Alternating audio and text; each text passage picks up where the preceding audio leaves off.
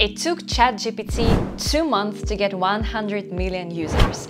As soon as BuzzFeed announced that they're now gonna start using AI for their content creation, their stocks went up by more than 200%.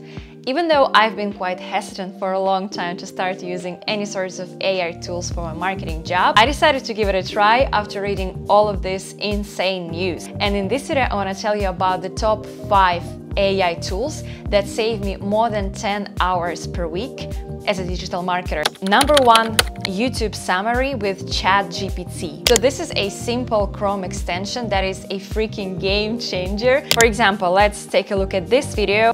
I want to learn what makes a great manager, but I don't want to spend the 7 precious minutes of my life watching that.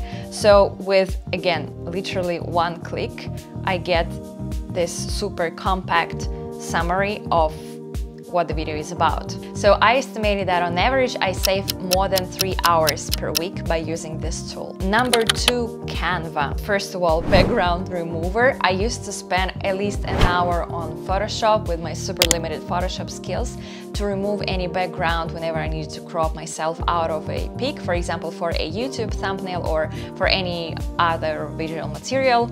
So again, literally with 1 click, you get any background removed. Another amazing feature is their new text-to-image function. For example, we would need a simple LinkedIn post, and of course we would need some nice visual to add to it, and there is no more need to send a Slack to your designer, this, annoying last-minute message requesting an image. So I can do it myself in a matter of like 5 seconds. Let's imagine that we would need a robot on a grass and we want to have a sunny day. I've got no idea what I'm typing, but let's just imagine that that's what we need.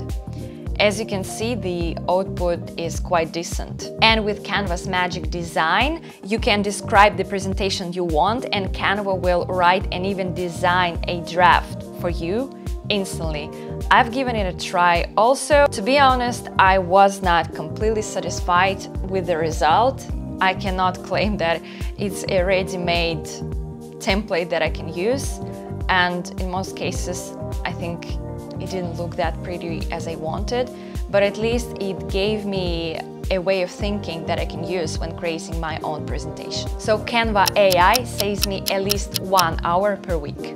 Number 3, Notion AI. Right now I'm doing a lot of research looking for a website builder because I want to create my own simple website. With Notion AI, I requested a simple table with all possible website builders, listing down their pros and cons and sorting it by price starting from the smallest. And just like that, I got a simple comparison table and I spent like 2 seconds on that. I also asked Notion AI to give me a simple checklist to consider when creating your personal website as a marketing freelance. In general, any project management related stuff can be easily optimized with Notion AI. Notion saves me at least an hour on project management. Vidyo.ai helps you make short videos from your long ones instantly. Let's imagine that you need to create a video post for your LinkedIn out of your longer video podcast episode. So I decided to do the same for my YouTube shorts. So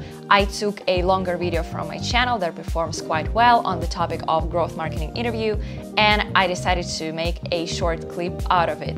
Normally I spend at least an hour or so doing that myself with Premiere Pro, but with this tool I would say it was indeed really fast. Of course, I had to add a few touches myself. I adjusted the font a little bit and in general moved some parts of the video to make it look a bit prettier. The way it recognizes your speech is super accurate. So I estimated that I save at least 2 hours per week by using this tool. ChatGPT, of course, you can find tons of use cases for ChatGPT on the web. I use GPT occasionally for social media posts, for video script creation, and what I can say is that I've noticed that it doesn't work that well when you ask it to create a whole thing. So for example, to create an entire video script, I would say the output is always quite superficial and still requires a lot of extra work.